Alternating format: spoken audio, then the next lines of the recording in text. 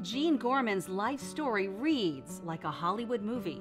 His book, You Had to Be There, is an engaging, often funny account of his miraculous life. Hello, I'm Cheryl Tan. I'm with Gene Gorman. Gene, why did you write the book? Well, Cheryl, I was very, very fortunate to have gotten into recovery from alcoholism and drug addiction and PTSD issues. And in my life, they manifested in the form of many, many phobias and what have you. So it made it basically paralyzing to me. I couldn't even function. Well, when I got into recovery from addiction, my life started changing. And I found out I had certain talents and gifts that I never even thought I had. And my life just sort of took off. And it's been a tremendous, fortunate success story. I felt the need when I started enjoying that success to carry a message of hope to other people.